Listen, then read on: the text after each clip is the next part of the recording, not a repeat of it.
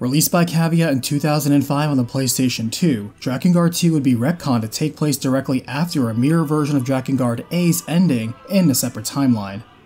Directed by Akira Yasui and written by Sawako Notori and Fuminori Ishikawa, the game would have 3 possible endings, though only the first ending would have its story continue in additional official media and will be the one covered here.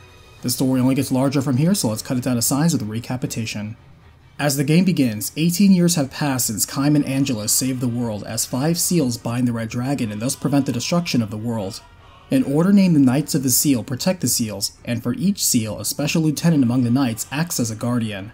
Now, a young man raised by a blue dragon named Noe is the latest recruit into the Knights of the Seal, heralded as a savior. General Gizmor, leader of the Knights of the Seal, personally assesses Noe's strength and finds Noe's power is the real deal. Hierarch Seri recognizes Noe's victory, saying he reminds him of General Auror, the former leader of the Knights, who died 3 years ago and was Noe's foster father.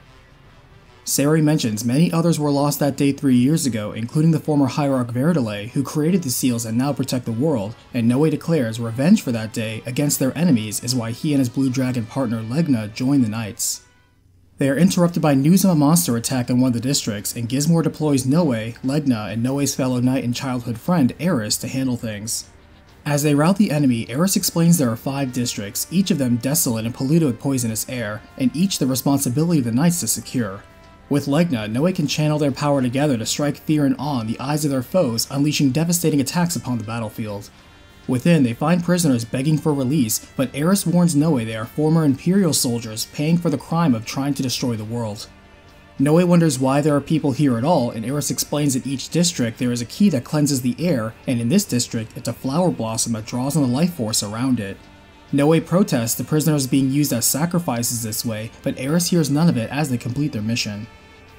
Returning to base, Noe learns he is only called a savior because of a prophecy foretold by Seri declaring him as such, though to be able to speak to dragons without a pack like he can is very unusual. Returning to Gizmor, he quickly deploys them again with Guardian Zangpo to clear his district of invaders, while Noe sees the other guardians Yaha and Hanch. Clearing the district of undead with an accursed fog, Noe wonders why the first district did not have a guardian, and Eris replies he went missing and no one knows what happened. Moving to check on the key, Noe once again objects to Imperial prisoners being used as fodder, though Mana, now grown up, steps forward to volunteer to make the deadly trek through the fog instead of the other prisoners. Zangpo agrees, but after a few hours, strange rumbling can be felt as the fog lifts, and the Guardian orders the Knights to investigate. From Eris, Noe learns the unimpressive lieutenant was made a Guardian because he gained inhuman power from entering a pact, as General Gizmor believes strength is everything. Arriving at the Flame Deus Key, Mana moves to destroy it to stop the suffering of her people, but Zangpo repeats that the key protects the world from a deadly poison. Mana shoots back the keys only protect the privileges of the Knights, showing she is strong enough to easily fend off Zangpo on her own. Seizing this opportunity, the prisoners rebel as Noe and Eris strike down the uprising, but Mana edges out a win and succeeds in destroying the dais. Both Mana and Zangpo fall after their battle, though the Guardian bursts into flame as well, as Eris explains when a key is destroyed, so too is the Guardian tied to it, and the district is lost to the Knights. Seeing Mana still alive, Eris has her locked up, though Noe points out even though she caused the death of a Guardian, it was in self-defense of herself and her people. Eris ignores him, instead ordering all rebels to be slaughtered as they attempt to free Mana. Securing the fortress, Noe slips in to talk to Mana, who explains she destroyed the keys not only because her people were directly being sacrificed to them, but also because the Knights only protect them to protect their privileged position. Eris catches them talking and informs them General Gizmor will be arriving personally to carry out judgment on Mana for her crime. However, Mana surprises all of them by requesting to be burned at the stake, and complying, Eris leans in to give her a farewell and smirks while gladly putting her to the torch. Unfazed, Mana then uses her magic to raise water from underground, dousing the flames and creating a fog to cover her escape. Hearing her steal away an airship, Noe is ordered to catch her on Legna, who comments how women are often the cause of trouble if you're not careful, and chasing them is fruitless.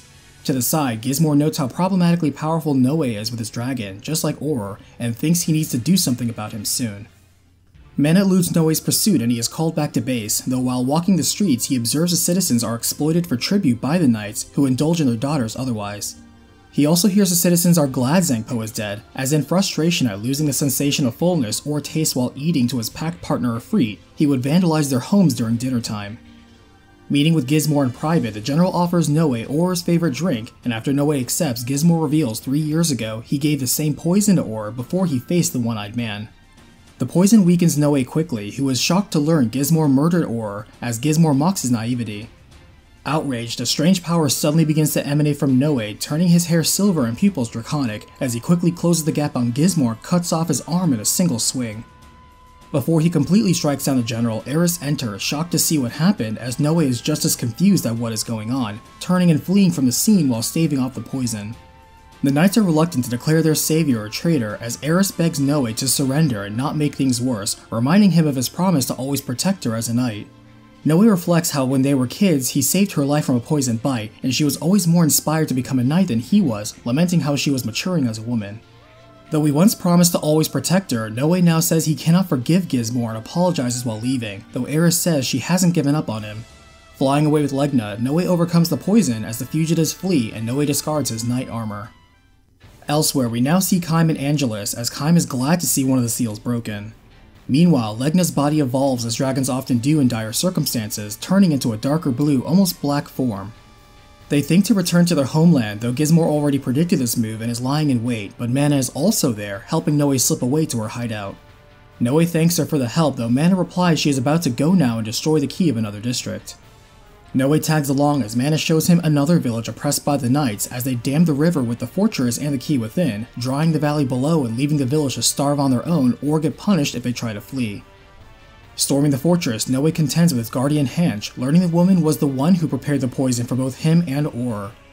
Taking down her pack beast Kelpie first, who claimed her charm as its price, Hanch and the key are soon finished as water now flows again freely through the valley.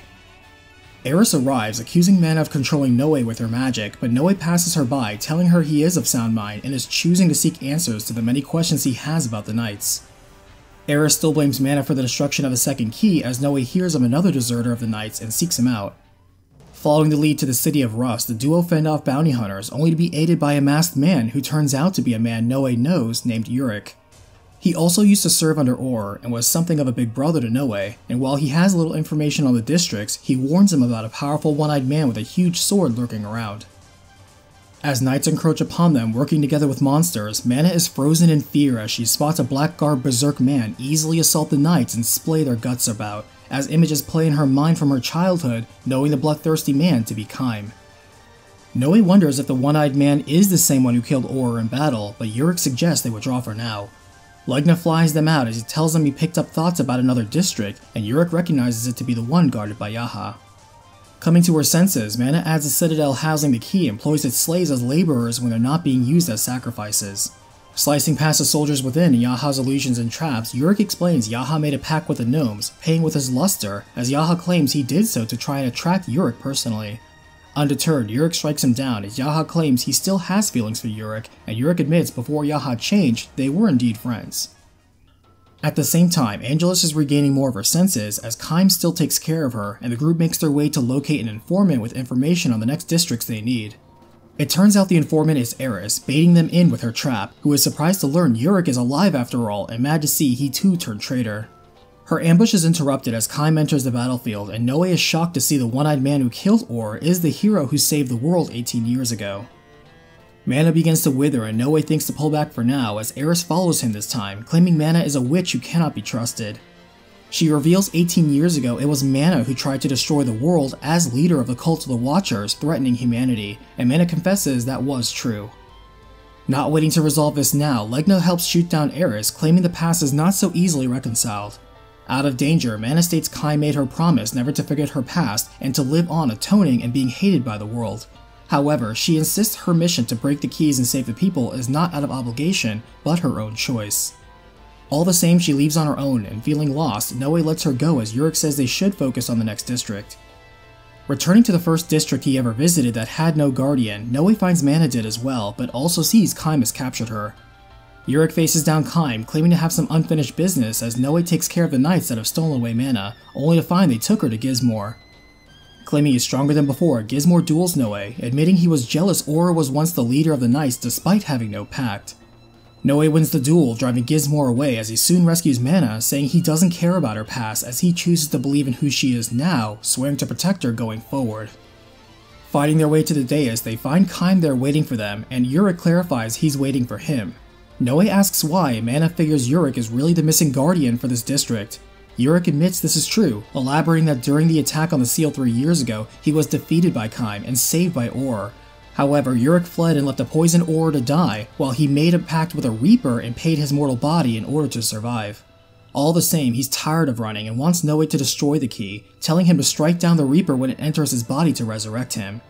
However, Noe is conflicted on this and instead charges Kaim on his own, and while he holds his ground in the duel, he is about to take a fatal blow from Kaim just as Yurik pushes him aside. Yurik dies, but the Reaper begins reviving him immediately, surprising Kaim as none of his heavy strikes can stop Yurik's immortal body. Relentless, Kaim succeeds in killing the Reaper within, and finally freed of his pact, Yurik uses his remaining strength to shove Kaim off the edge, sending him falling into the abyss. Dying a true death now, Yurik is laid to rest as the key disintegrates with him, as Noe somberly leaves to learn where the last key is. Conveniently, Legna says he was just relayed the exact information they need, and heading there immediately, they are met by an overwhelming number of knights. Legna is shot down by cannon fire, separating the group, and he urges the duo to go on ahead to the key as he holds off the army by himself. Climbing the clock tower and crossing the red carpeted corridor, Noe is halted by Eris and Gizmor.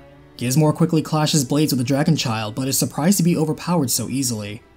Losing the duel, Gizmor begins turning into a smoky shadow man, and as Noe prepares his finishing blow, Gizmor quickly grabs Eris and blocks the blow at the last moment. As Noe runs Eris through, Gizmor pulls back for now, leaving Noe to mourn his mistake. Eris is dismayed to see her loyalty rewarded with such treachery, telling Noe the key is an hourglass ahead, falling in his arms. Checking on Legna outside, the Dark Dragon is fine as he takes him to the top of the tower, where they are met by Sere. The Hierarch is delighted to see his twin sister again, but Mana ignores him, knowing he's not an enemy but isn't an ally either, spitting out that he always just watches and takes no action. Sere pleads with her not to break the final seal as it concerns more than just the knights, but his words fall on deaf ears. Finding the hourglass key, Shadow Gizmor is there as well, proclaiming there is no right or wrong in this world. You are either strong or dead. As they fight, Gizmor reveals he was a survivor of the Empire too, though he valued power over ideals, and as he loses, Gizmor chooses to end things on his own terms, destroying the key and exploding, trying to take Noe with him. As Legna saves Noe in time, the final key has been broken, and at the same time the magic binding Angelus dissolves immediately. As her strength returns to her, she destroys the ruins that once hid her and lifts off, and back with the group, Sere is appalled to learn they broke the final key. He admits that while it's true people were sacrificed to maintain them, their true purpose was to shackle the actual final seal, the Red Dragon. Dragons are much stronger than human goddesses, and so require more drastic measures to bind, and he tells his sister she just doomed the world again. Not giving up, Noe declares he'll save Mana and the world, heading out to meet the Red Dragon in a place called Sanctuary. As Angelus's hatred of humanity is rekindled, in her madness she brings devastation to everywhere she goes. Noe comments she looks more like a demon, and Legna evolves into a more powerful black dragon to rise to the occasion. Legna adds the Red Dragon's mind is broken, as Angelus explodes in rage, claiming she did not become the final seal for the sake of humanity, but for one man in particular, though she cannot recall his name and curses Verdale. Legna jabs that you cannot trust a human, but adds he hears a human calling Angelus somewhere, while Noe wonders what will happen if they were to destroy the dragon and the final seal with it. As Legna reveals the Red Dragon's true name of Angelus to Noe, they follow her to an isolated castle. Thinking it to be an old Union outpost, Noe is unsurprised to find Kaim there, but is still unclear in his objective, as he also attacked the keys in each district. Kaim does not reply, instead holding Noe back and even protecting him from Angelus's thrashing. Legna explains Kaim does not speak because his voice was his pact price with the Red Dragon herself, and Noe now realizes killing the Red Dragon would also kill Kaim too. Legna says Kaim now sends him a message confirming his wish to end the lives of both Angelus and himself, as the name Kaim now starts to return to Angelus. Dogfighting her in the sky, Noe and Legna end the Red Dragon's rampage as she falls to the castle courtyard and begins to remember things again. As she dies, she recognizes Kaim again, glad to see him one more time, as they share one last reunion together before she bursts into flames. Hungry flames now consume Kaim as well, as he recalls their journey together fondly, and they are both happy to finally be together again, turning to ash and blowing away. Unsure now of what comes next, Mana has a sudden mental breakdown as Legna claims this is the beginning of the world's end. Above, the sky shatters like glass and falls to pieces, revealing a red storm above as time distorts and nightmarish phantoms flood the land. Not sure what to do, Legna suggests seeking more power from the Holy Dragon's ancient tomb in the sky, dredged up from the distortions in time. He elaborates that the ancient tomb holds relics and knowledge of the Holy Dragons who have survived crises such as this. Finding the lost tomb, they navigate past machinery not built by human hands as Noe hears voices sharing strange secrets, which Legna explains is the truth from the Book of Seeds. He hears how a weak man once loved a blind woman and was bound by a black dragon. The man then greedily entered a casket and became part of a union. The black dragon would gain enlightenment as well as a special child with special blood. The red dragon would become a pawn and the key to the new world. The man and the woman would become fused together in the casket, becoming a new breed of creation that would usher in a new era. When the red dragon's fury would end, a new pawn would rise and this woman would lead them to the new breed. Noe is not sure what the voice means by the new breed, and Legna reveals it means Noe and tells him to listen further. The voice continues to share that the gods would use the abandoned woman again and she would meet the new breed, causing a turning point. It then mentions the holy dragons and the Nameless engage in an endless war, and the dragons would exploit an artifact created by the Order of the Nameless. Legna translates this to reveal holy dragons created humans from the lives of what humans call gods, as part of the plan to eventually make the new breed. Leaving with this revelation, Noe is not sure how this knowledge has made him stronger when he spots an airship belonging to the Knights crash nearby. Checking for survivors, he is surprised to see Eris alive, and she explains she was saved from the brink of death by Sere, who went on ahead to do something. At this time, Mana now becomes possessed by the gods again, speaking in an alien voice as Noe's strong desire to save her somehow has him entering her mind. Within her memories, Mana sees herself as a child when she was a tool of the gods, and Noe finds himself chasing the ghosts of her past as well. Helping her break her mental chains, Noe frees Mana, returning her to reality as Eris says she's made up her mind about something too, urging them all to go to the Promised Land. Along the way, Mana recalls how as a child she often tried to run away from Kaim, but each time he would catch her and punish her. One day, Kaim would be distracted by hearing of Angelus's fate, and luring him into a trap, she would maim his eye and jump off a cliff to try and escape. Though there was a river to break her fall, she would survive, but lose some of her memory of that time, but she assures Noe she's here by choice now. Returning to the land where humanity was born, Eris explains Sere is there, preparing the sealing ceremony to restore order to the world, and when the red dragon died, a new goddess has awakened. Arriving, Legna urges Noe to follow him to the bone casket relic created by the Nameless, but Eris says they need to first restore the seal with Sere. Mana says she'll follow which choice Noe makes, and Legna counters that Noe is not a human and his fate is to kill the gods. Noe rejects this, wishing to restore the seal and protect humanity first, but the Black Dragon scoffs that the Book of Seeds is not a prophecy but rather the unavoidable future. The Black Dragon then sounds the call for the Holy Dragons to rise up now as an army of Holy Dragons take to the sky, only to be fired upon by an army of stone golems waiting on the ground, led by Sere and the power of his pact. As the explosive battle ensues, Sere and his partner Golem meet with the group, explaining that dragons carry their history in their blood, so each one is driven to kill the gods and replace them to rule the world. Noe confirms he heard as such in the ancient tomb as well, realizing Legna's real motive in helping him this whole time was a means to an end. Dropping all pretenses, Legna attacks the group and forces Noe to the bone casket below, which Eris recognizes is actually one of the seeds of destruction from 18 years ago. Legna confirms this, adding that they intended to use this tool of the gods against them by having Noe evolve as a new breed within it, thus getting the power he needs to become their ultimate weapon. Against Legna's assault, Noe is no match for his former partner, but he tells Mana he is still driven to save her, prompting her to kiss him in the heat of the moment, which triggers his powerful transformation again. With a crest of light giving him wings, Noe awakens his new breed power, rising up as Legna evolves into his final white holy dragon form as well. As the two face each other, they pause to remember their long history together and how they consider themselves a sort of father and son. Legna extends one last offer to Noe to join him instead of fighting, but saying goodbye, Noe chooses to defy him and the Book of Seeds as prophecies. Surpassing the strength of his father, Noe thanks Legna as he strikes him down, and Sere confirms the other holy dragons are fading away. Wasting no time, Eris urges Sere to begin the sealing ceremony, revealing she is the new chosen goddess, much to Noe's dismay that for all his power, he could not save her. As the game ends, Eris reflects that the world is once again chained by the gods, with a temporary peace bought by one woman's sacrifice, and having no choice but to continue the cycle they fought so hard against. Mana looks optimistically to a future ahead of them regardless, and believes there will be a day where Eris can live a life as an ordinary woman again. Drakengard 2 has enjoyed the success of selling over 210,000 copies worldwide. This game may be rejected by most of the Yoko Taro fanbase, but let me know what you think in the comments below. If you enjoyed the recap, then leave a like, and big thanks to the patron and channel member pack members. Links are in the description for extra perks and ways to support the channel. Thanks for watching, and I'll see you on the next battlefield.